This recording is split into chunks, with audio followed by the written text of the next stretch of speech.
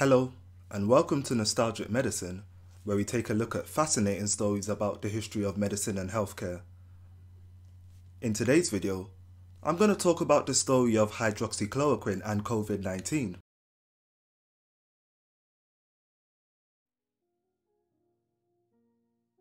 The SARS-CoV-2 virus first emerged in late 2019, and we quickly found out that it was 5 to 10 times more deadly than influenza, 2 to 3 times more contagious than it, and it has absolutely no cure. So as it was rapidly spreading around the world, researchers were not only trying to develop an effective vaccine, but they were also looking to see if any of the current medications that we use to treat people for other conditions might also be effective against COVID-19.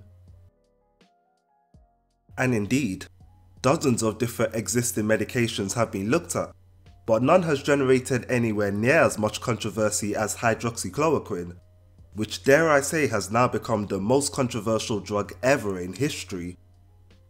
And even though the pandemic is still ongoing, I think I can safely say that the whole hydroxychloroquine fiasco is solidly behind us as history, so it's fair game for me to talk about as a history channel. So in this video, I'm going to talk about how a few pieces of low quality evidence caused this drug to become one of our earliest hopes in the fight against COVID-19, but then it got caught up in today's extremely politically polarised world, and was eventually proven to be ineffective as a treatment for the virus.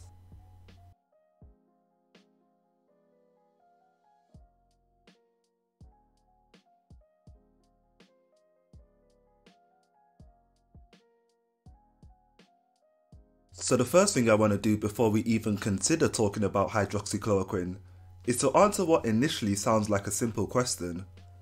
How do we prove for sure that a drug works? For example, how do we know for sure that you can use aspirin to treat heart attacks, or that we can use penicillin to treat bacterial infections? Well, we do know this because we conducted a clinical study or trial. But something that most people don't know, and what causes the media to generate unnecessary hype time and time again, is that there are many different kinds of studies, and that some studies are better than others, as you can see based on this pyramid of the hierarchy of medical evidence. Generally, the gold standard for proving a drug works is a randomised placebo-controlled trial, because you can be fairly certain that bias and confounding factors have been eliminated.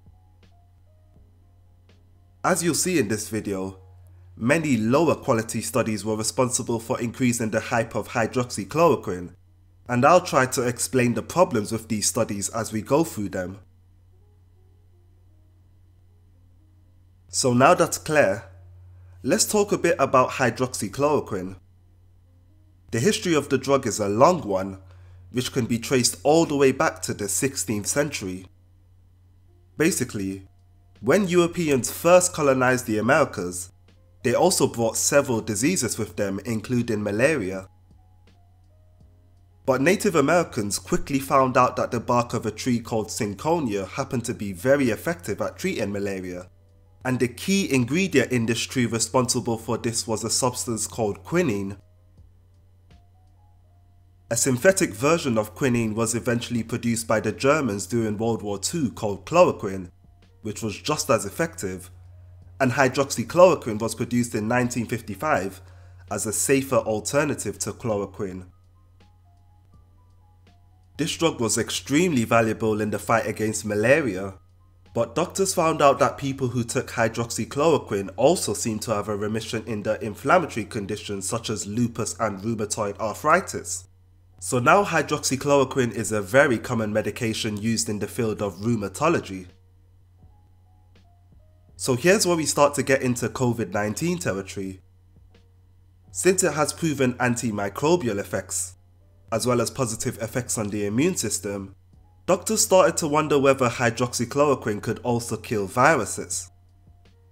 And this has been researched for a very long time, as all the way back in 2004, hydroxychloroquine was shown to inhibit the replication of the original SARS virus when tested in vitro, and indeed, when studies were conducted in February and March 2020 by Chinese researchers, They found that hydroxychloroquine also inhibited SARS-CoV-2 in vitro.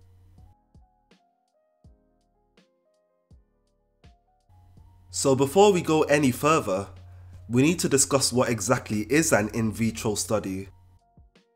It's basically when you extract body cells and then grow it outside of the body in something like a petri dish.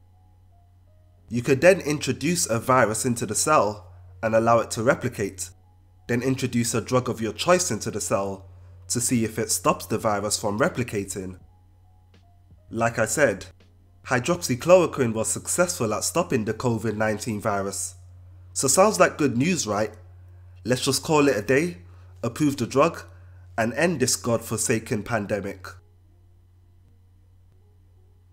Well, not so fast, because there's many reasons why in vitro studies are not considered gold standard evidence. Firstly, the cells used for these in vitro studies are known as vero cells, which are kidney cells that originate from monkeys, and these cells have not just different patterns of receptors on them, but also have a different cellular composition than the human lung cells that the COVID-19 virus typically infects. So the way that the virus behaves in this cell might be completely different. Also, even if it was a lung cell tested in vitro, you still have to consider what will actually happen inside the body, or in vivo. Some questions to ask include, will it be possible to attain the same cellular concentration of hydroxychloroquine in vivo as the one we use to kill the virus in vitro? Or will the SARS-CoV-2 virus just find a different way to divide in the body, independent of the mechanism that hydroxychloroquine is supposed to inhibit it? To sum it all up, here's an XKCD comic which perfectly illustrates the problem with in vitro studies. Also, here's a list of other common drugs that have been shown to inhibit viral replication in a lab, but have failed to treat viral infections when studied on humans. Imagine just how great it would be if taking antidepressants would also give you viral immunity, but unfortunately, medicine just doesn't work like that.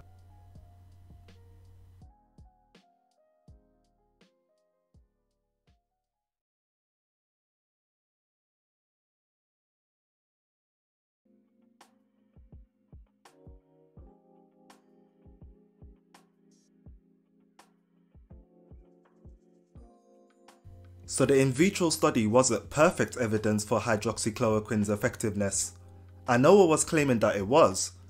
That is despite the fact that by March, many hospitals around the world started giving the drug to their patients on compassionate grounds. But then a brand new study was conducted by the prominent French doctor and microbiologist Didier Raoult, which would shoot the malaria medication into the spotlight.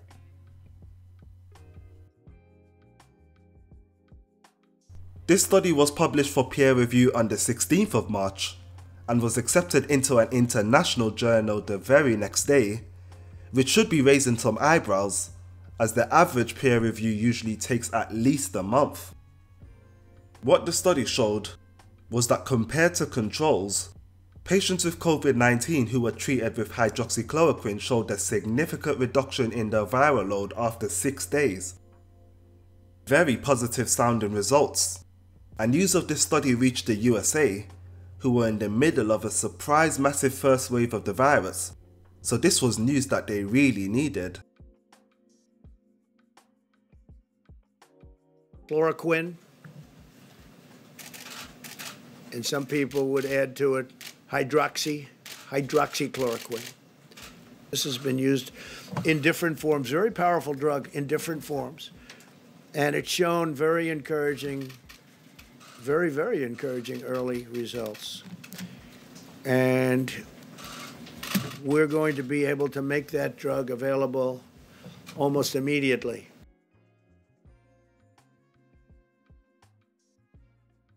Quickly after Trump's positive announcement of the drug, the US Food and Drug Administration approved hydroxychloroquine for emergency use authorization in hospitals. Now, if you have any awareness of what's been going on in the world over the last 5 years or so, you'll know that whenever Trump gets involved in anything, no matter what the topic is, it is guaranteed to eventually dissolve into complete and utter chaos, and this is no exception.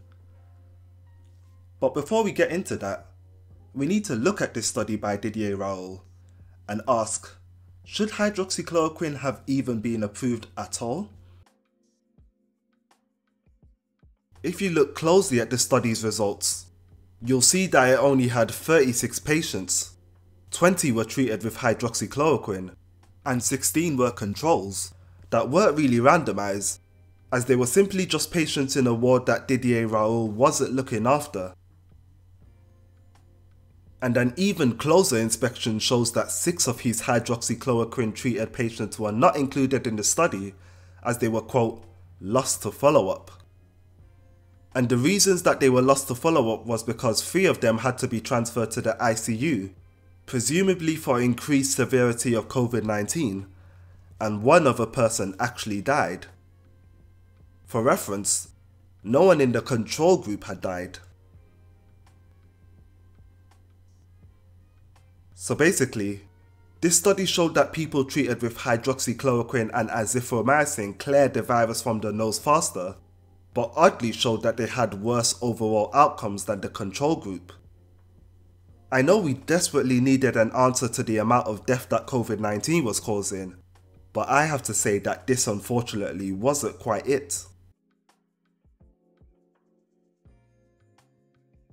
I know some of you might be thinking, okay, it wasn't perfect evidence, but this is desperate times, and we've got nothing to lose by approving hydroxychloroquine in the off chance that it works, rather than just sitting by and doing nothing. Well, let me give 3 very good reasons why approving an unproven drug can turn out to be a bad thing. Number 1. Resources used to research other drugs that are potentially effective on COVID-19 will now be diverted to buy up and stock up on hydroxychloroquine. Number 2. A massive increase in the demand for hydroxychloroquine might mean that there won't be enough supply of the drug for people with other conditions like rheumatoid arthritis and lupus, which hydroxychloroquine is indeed a proven treatment for. And number 3. People's mistaken belief that there's a cure might make them to become less cautious about COVID-19, as they'll be less willing to isolate and socially distance, which in the long run will increase the overall hospital burden and mortality of COVID-19. Well, regardless of this, hydroxychloroquine was officially Trump endorsed, and like I said, that changes everything. Hospital use of hydroxychloroquine exploded, and sales of the drug to the general public increased by over 1,000%.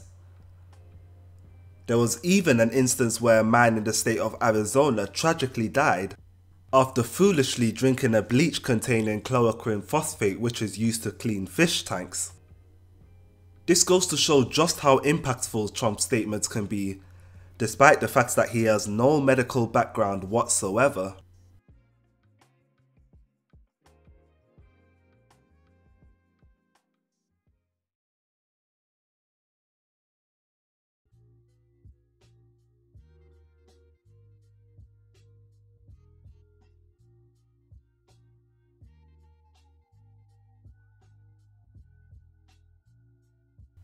As the media frenzy around hydroxychloroquine was going on, more comprehensive research on the drug was happening behind the scenes, and the first key study on hydroxychloroquine was released in April, and it wasn't good news. This study investigated 368 American Army veterans that were treated in hospitals across the nation for COVID-19, looked at whether they received hydroxychloroquine or not, and then checks the records to see the overall outcome of their illness. Well, unfortunately, the records showed that the veterans treated with hydroxychloroquine were actually twice as likely to die. Now, this was a retrospective cohort study, which is better than a lab study or the French study that just looks at viral clearance, but it still isn't perfect. After all, it wasn't randomized or well controlled, so there could be confounding factors as to why patients that were given hydroxychloroquine did worse than those that didn't. For example, if a given hospital had less skilled staff and less advanced equipment to treat COVID-19 compared to the average, perhaps that would mean that instead of being able to perform the high-level critical care for the patients, all they could do was give them a fairly cheap treatment regimen of hydroxychloroquine and pray that it works. Regardless, there would be other retrospective studies on hydroxychloroquine that showed the opposite effect, which people on the other side of the argument could easily point to. But this study on veterans did very little to stop the hydroxychloroquine frenzy, and the polarization would increase even further when Donald Trump revealed in early May that he himself was taking the drug as a preventative measure after someone working at the White House tested positive for COVID-19. And this is what he said when he was questioned about it. I've had so many letters from people, like the one I told you about. I got it last week. I'll give you, would you like a copy of it? I'd love to give you, if you ask Molly, she'll give you a copy of it. But this is a doctor, he doesn't want anything, I don't know him, never heard of him, but he treats people that we're talking about. And he said out of hundreds of people that he's treated, he hasn't lost one. And he just wanted me to know about it, that's all. This enraged his political opponents, as they claimed that he was promoting an unproven drug which may actually be harmful, but Trump's political supporters doubled down on his pro-hydroxychloroquine stance, and they accused his opponents of not wanting there to be a COVID-19 cure in order to keep the population at fear. But in the words of Anthony Fauci, having said that, I will state, when I do see a randomized placebo-controlled trial that looks at any aspect of hydroxychloroquine, either early study, middle study, or late, if that randomized placebo-controlled trial shows efficacy, I would be the first one to admit it and to promote it. well, you can argue about the politics all day long, but at the end of the day, it's the science that talks. And it was in early June where, in my opinion, that we finally got our long-awaited answer about whether hydroxychloroquine really does work for COVID-19 or not.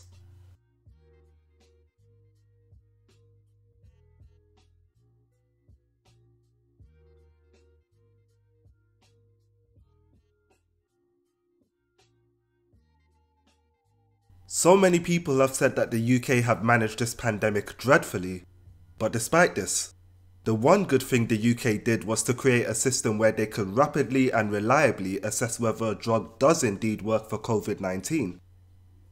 I'm talking of course about the recovery trial, which is a nationwide randomised controlled trial which still is ongoing.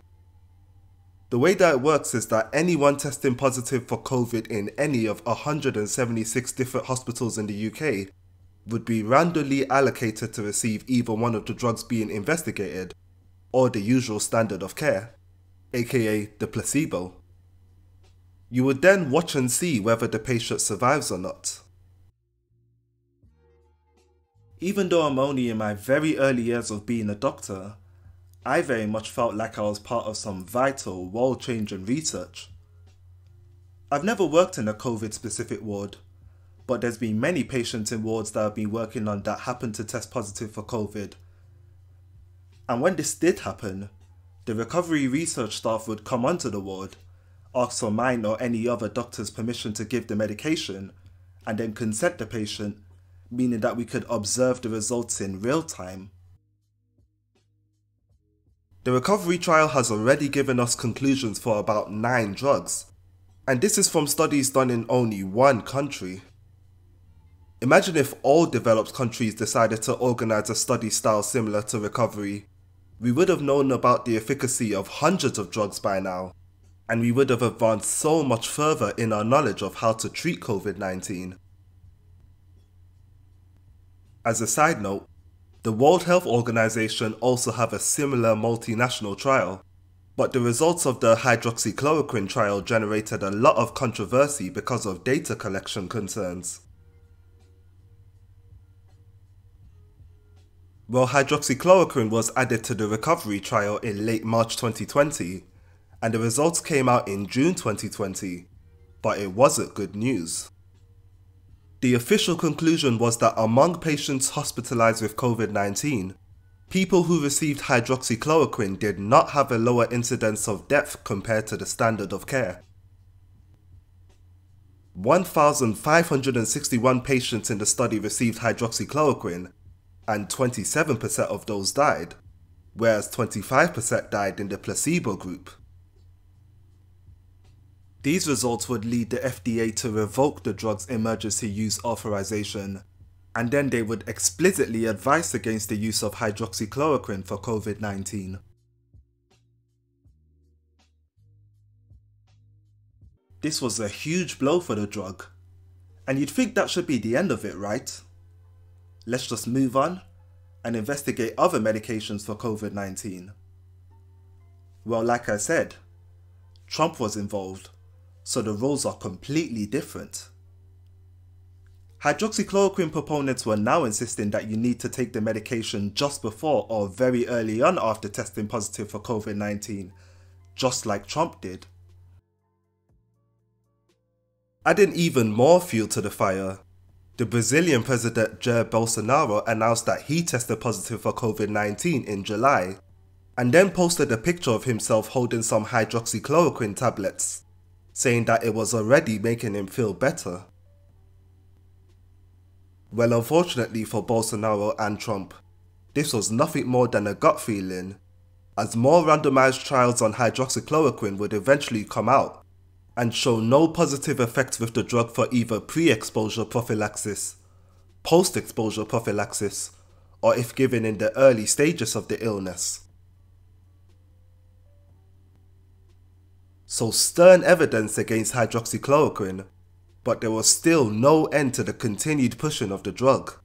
And even more fuel would be added to the fire when Donald Trump retweeted a video of a press conference by a right-wing political organization called America Frontline Doctors, in which they aggressively promote the use of hydroxychloroquine as a complete cure, and said that the scientific evidence against the drug was a conspiracy by Big Pharma. Here's a short transcript of it. I'm here because I have personally treated over 350 patients with COVID. Patients that have diabetes, patients that have high blood pressure, patients that have asthma, old people. I think my oldest patient is 92, 87-year-olds. And the result has been the same. I put them on hydroxychloroquine, I put them on zinc, I put them on Zitromax, and they are all well. For the past few months, I've taken care of over 350 patients. We've not lost one. Not a diabetic, not a somebody with high blood pressure, not somebody with asthma, not an old person. We've not lost one patient. The video of course went viral on Twitter, Facebook and YouTube before eventually being removed for misinformation. I don't want to go all ad hominem on this organization, but a quick 1-minute background check on the main speaker Stella Emanuel would reveal to you that she has some strange beliefs, like that endometriosis and infertility are caused by sex with evil spirits, or that gay marriage will lead to paedophilia. So I don't think we should take anything that she says seriously.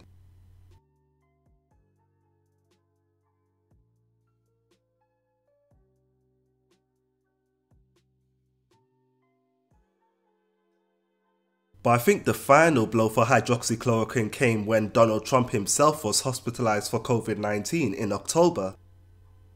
This was right in the middle of the presidential election campaign, and since hydroxychloroquine was highly regarded among his supporters, this would be a perfect opportunity to stir up some support right before the election and take hydroxychloroquine as part of his treatment, right? Well, the list of medications he was receiving was revealed to the public, but hydroxychloroquine was absent from it. But quite crucially, he did receive dexamethasone, a cheap steroid which was previously proven effective by recovery, as well as an experimental antibody cocktail against the SARS-CoV-2 spike protein, which was developed by the pharmaceutical company Regeneron. Trump strongly attributed these antibodies to his fairly rapid recovery, and lo and behold, it turns out that he was right, as the drug has actually been shown in recent randomised trials to improve survival from COVID-19. So at the end of the day, when his own personal health was on the line, Donald Trump chose to listen to the advice of the firm science, rather than the advice of social media.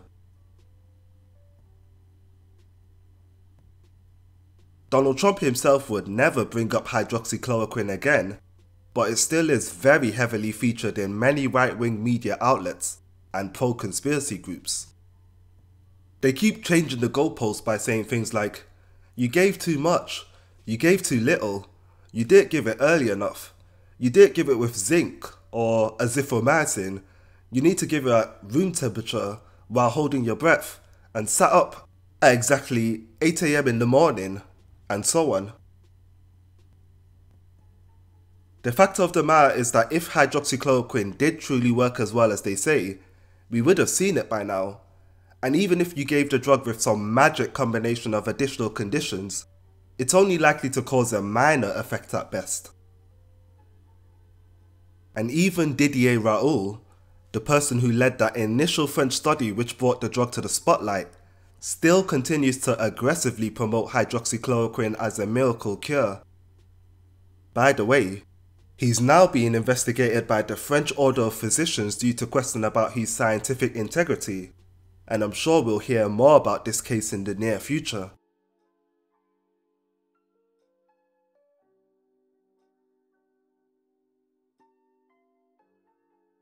So to conclude, hydroxychloroquine is a very useful medication for diseases like lupus, malaria and rheumatoid arthritis, but not for COVID-19. The whole saga around the drug serves as a perfect example of how in extremely desperate times, the media can amplify something from being slightly promising to being the ultimate solution for a disaster. I wish I could say that I hope everyone will learn from this, and from now on will exercise a bit of caution when interpreting clinical evidence and touting medication as a cure for a disease. But based on the other drugs that seem to be getting hyped for COVID-19 now, it seems like we haven't learned anything at all.